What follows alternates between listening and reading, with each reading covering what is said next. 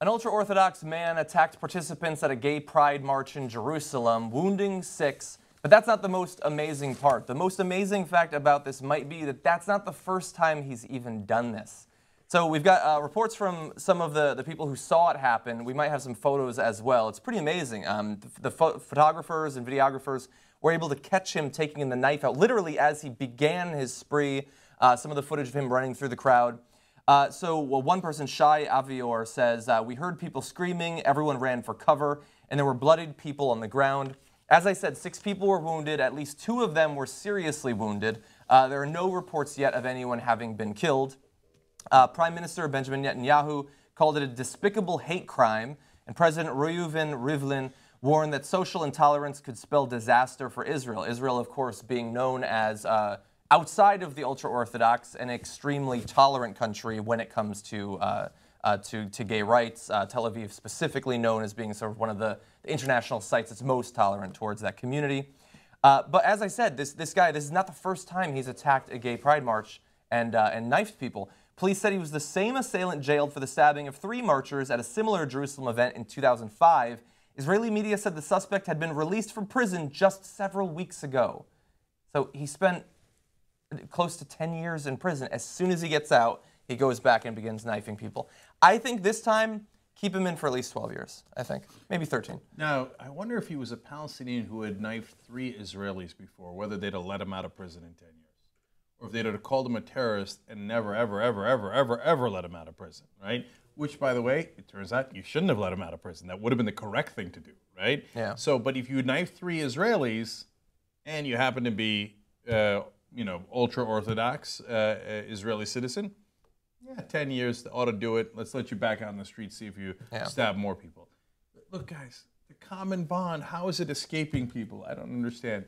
People who take their texts literally are fundamentalists. Yeah. Fundamentalists will do crazy stuff because they think God is talking to them and telling them to largely kill everybody. Because if you read any of the texts, the Old Testament, the New Testament, the Quran, okay, they're all a bloody mess.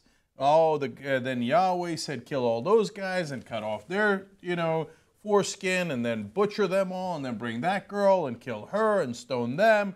And it's all throughout the Old Testament, the New Testament, and the Quran. And everybody who sees this video, if they're Muslim, they'll say, no, you misunderstand the Quran. It's the best book. And the people from the Old Testament and the New Testament will say, likewise, no, but Jesus is a man of peace. All the other books are bad. But yet every day, there's another fundamentalist from one of those religions who commits a murder or knifes people or kills an abortion doctor or does a bombing.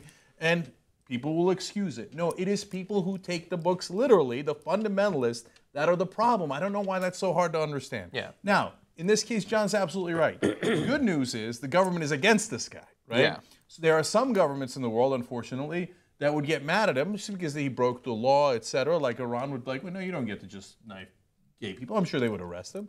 Or Saudi Arabia the same. And because the Saudi government would then say, no, we knifed them. You don't get to knife them.